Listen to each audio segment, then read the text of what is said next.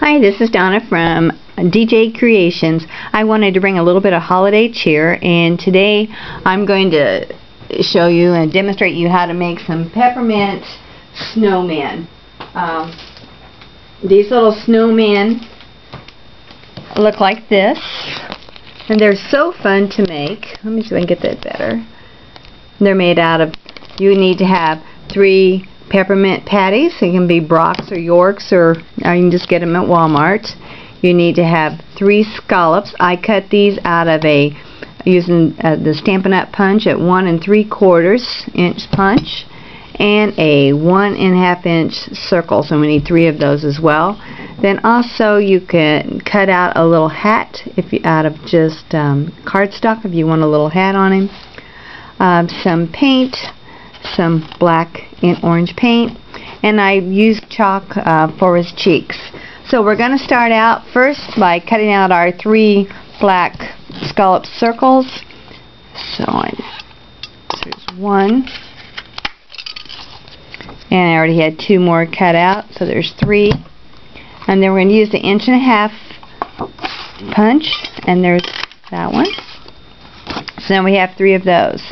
Okay, the first thing that we're going to do with that is we're going to paint on our first one, and I'm going to take some pink chalk, and I'm going to pink up his cheeks, just a couple little cheeks in there. Okay, then the next is using some paint to finish his face.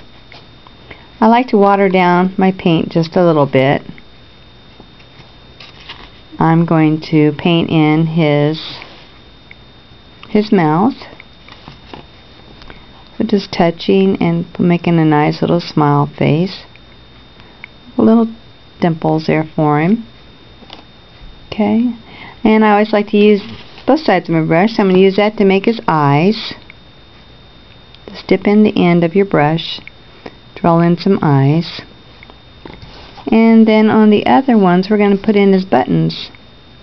So there's 1 button there, and 2 on one, and we put 1 on the last one right there. So that makes your buttons for his jacket. Okay, and then we're going to pick up the orange,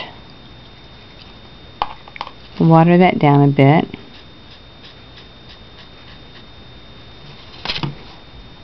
and just touch it, push down and pull out, and that makes it a little orange. And if you want the nose to be a little bit bigger at the base than you do here, and I like mine to be a little crooked, gives him a little bit of character.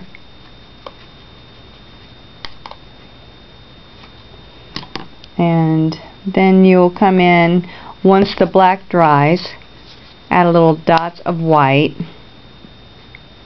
paint, and that will put a little sparkle in his eye. See that? Just brings him to life if you add some little white. I don't know how many times that I see people draw a snowman and they never put any light in his eyes, and he just looks like he's kind of dead. Okay? So then we're going to put those over there to dry a few minutes. Take these. You can use a glue stick or you can use your glue runner. Put this on there. There's 1.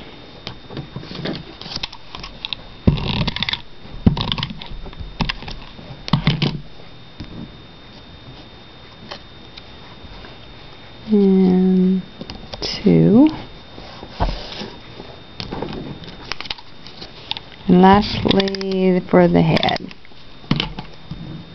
And you can use a glue stick and glue these on better, but for demonstration purposes, I am just using the glue runner. Okay. And the same thing with this hat. Just going to put a little glue on him. You can put it over the side, over the top. Whichever way you do, it'll give him a little bit of personality. Okay, so we have all 3 of our buttons. There's his head, his buttons, and his bottom. Alright, Now, you might wonder what we're going to do with this strip. Or first of all, we're going to put some glue on it. This is what holds our snowman together. You can see I'm not really proficient with glue gun. I don't use it as much. Okay. We're going to lay that over at the side. We're going to take our peppermint patties and put one strip that way and one that way. And that will put on our head. Then just tap him on there. Okay? And see, that glues that peppermint patty to it.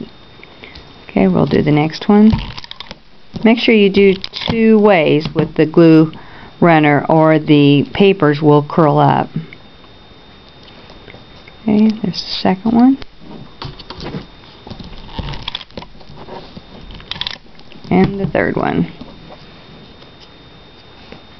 This is such a cute idea to give to a teacher, to give to a co-worker, family, friends, anyone could have this. Okay, starting with the bottom one, I put on and just push down. Then layer it with the second one on top, giving a little space in between. Okay, push down. And there is the third one. And so now you have a little snowman that holds together. See how quick and easy that was? If you have any questions, please just let me know. Otherwise, here's your quick little tutorial on how to put these together. Thanks.